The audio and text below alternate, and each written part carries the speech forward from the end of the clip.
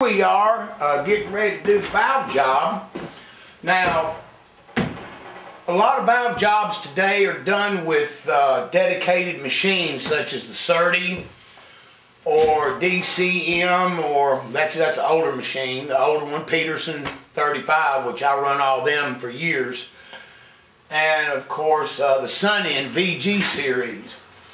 Let me tell you something about them. Through the years, when we were playing with them, they do a really good job, but at most of your top-notch head shops, unless they've done personal refinement on the SERDIs or the other ones, in other words, they buy this $60,000 machine and then spend 20 grand getting it to really work right, because it's about one thing: concentricity, the roundness of the seat in relation to the guide. Well, not taking nothing away from them, I'd love to have one, but this would still be my finishing point, because nothing out there still beats the capability, roundness of a stone, because it is round, it got surface area all the way around it, instead of a rotating cutter that cuts like this, where pressure is applied on this end and it ain't keeping it level on this end.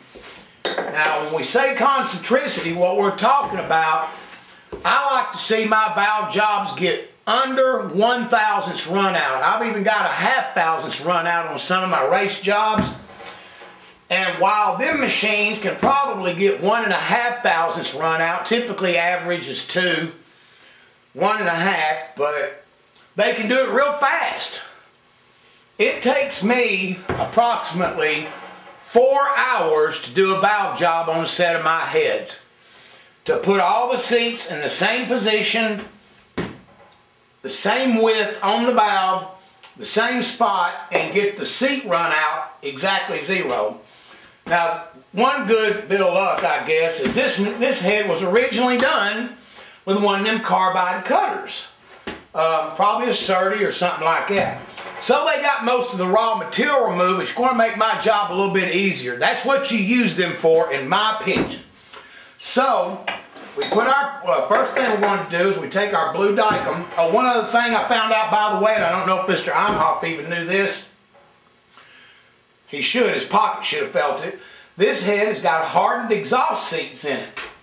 Somebody put them in there, and that's a good thing. So this head is probably going to be one of the top pairs of double hump heads I've ever done.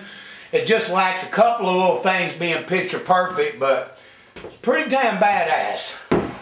So anyway, wow, we'll take our dicum, and I try not to make too much of a mess, but I do have to paint it, and we're going to touch the seat area.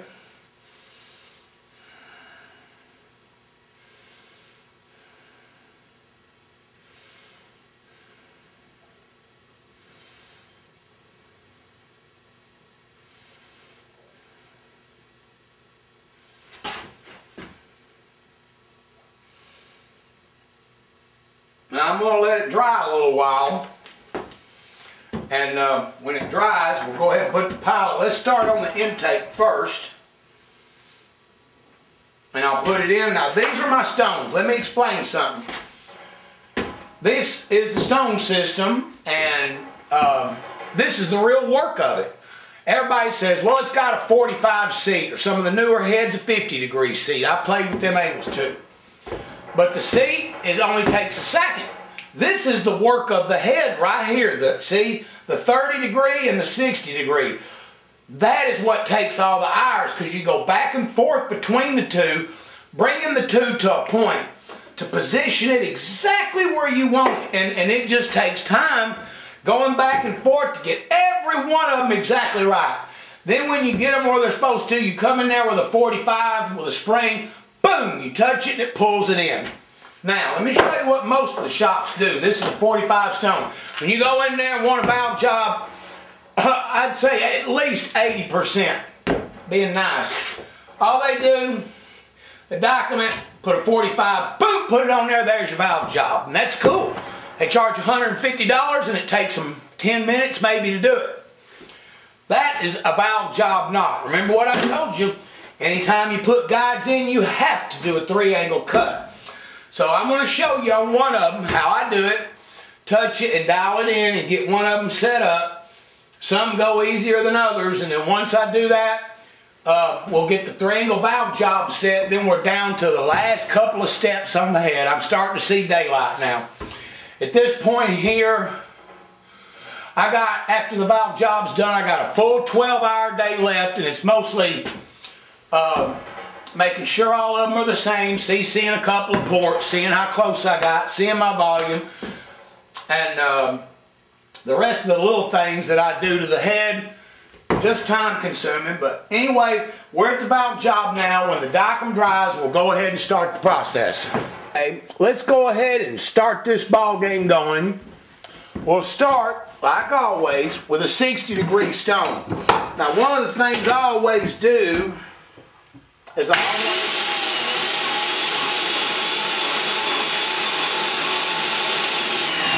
it uses my stones up quicker.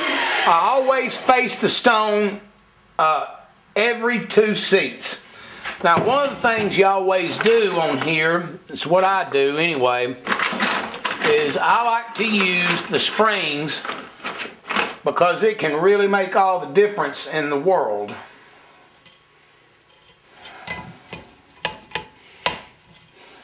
That's a touch too much. That 60's going down in there. Let me see. There we go. Alright. There's the bounce I'm looking for. Now, all I'm going to do is lightly touch it to see how round it is. Now, remember what I was telling you about what happens when you put new guides in and how it works. Right here is plain as day. You can see. Look how wide the seat is over here. Look how thin it is over here. Voila. There be the problem. Okay, because the guide was moved, it's now on this side a touch more than this side. This ain't that bad. I'm actually kind of happy with it. It ain't going to take much to pull that in. Now, at this point, what I want to do is come across the top and lightly touch it with a 30-degree hit. Okay, we're going to check our bounce. There we go. Now, the first one is always the one that you got to play with a little bit at a time so you can see how much you're going to have to take off of it. Okay, there's our 60. Let's touch it with a 30.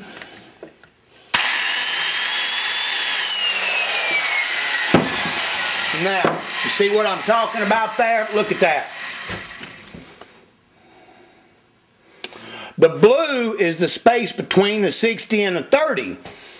Well, what we want to do is bring that in to where the blue line is gone. Okay? So I'm going to go back and forth here a couple of times to bring them in a little bit at a time before I pull the position on them. Let me back up. Okay?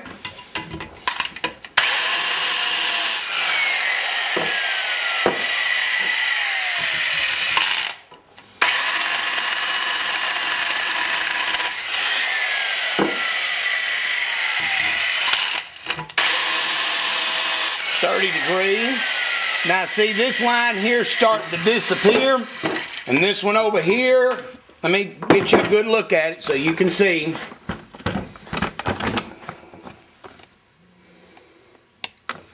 Look how this line's starting to disappear. That one's still got some thick. Remember though, that one was the thin side, that one was the thick, so she swapped sides. What it's doing is, it's moving the material and repositioning the seat, making it perfectly straight with the guide. Now, do you understand why when you put guides in a head, you have to do the valve job? Because if you don't, this is the shit that you get right here. Alright, I'm going to touch it again. Touch it with a 60.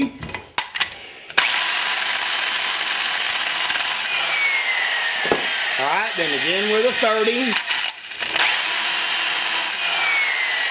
Alright, now's when I stop a second. And I'm going to pull the palette out. I've took a black marker, just like a Sharpie, mark the face, and then I'm going to pop it.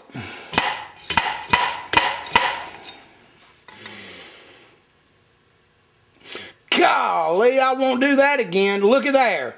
All right, you can see the line right there. It's just a touch to the high side. right there. So all I'm going to have to do is put the 60 on it and touch it just a bit. I went ahead and touched my stone again. Went ahead and faced it. You can barely see the line there. Let's touch it again.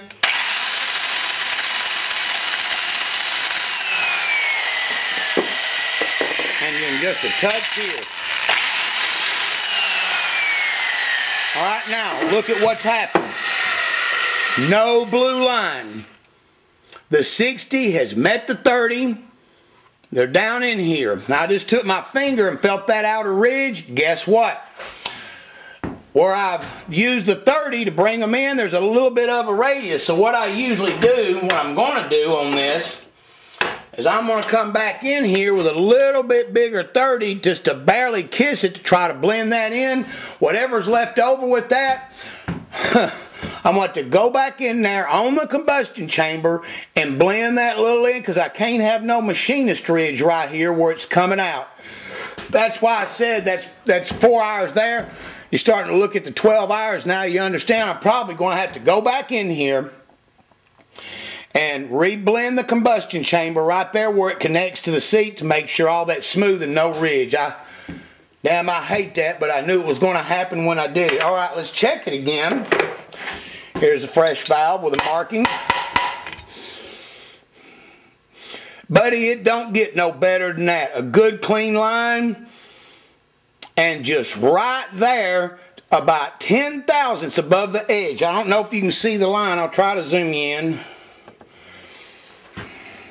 There's a little line going across it. That's telling me where it's going to land at. Wow. You couldn't ask for much better than that right there. Alright. So I'm going to go ahead now and touch all these in and pull them in, the 60 and the 30. And then I'll come back and we'll hit it with a 45. Now that we've got the 60 and the 30s all placed, I've checked them, and I mean, I've got them all right there on the money, between 5 and 10 thousandths from the very edge of the margin on the 45. So you can see plainly, see if we can get you a little close up.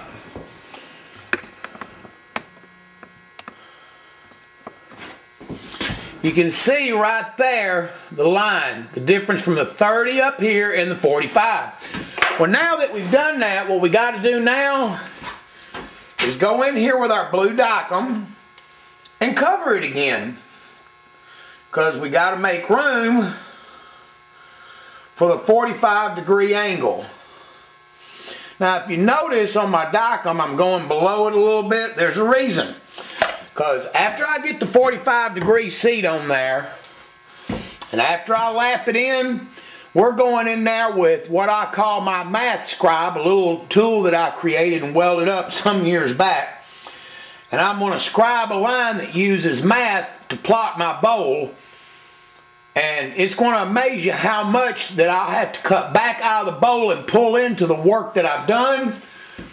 And remember, that was done with a SERDI machine and their little down lever that goes in there and cuts material out. So that just shows you that tool ain't worth a shit and as far as this kind of stuff is when you're trying to get everything out of it. So anyway, I'm going to go ahead and finish up documenting everything in. I got to do the exhaust, and we're going to come back and we'll hit the 45-degree angles and see what we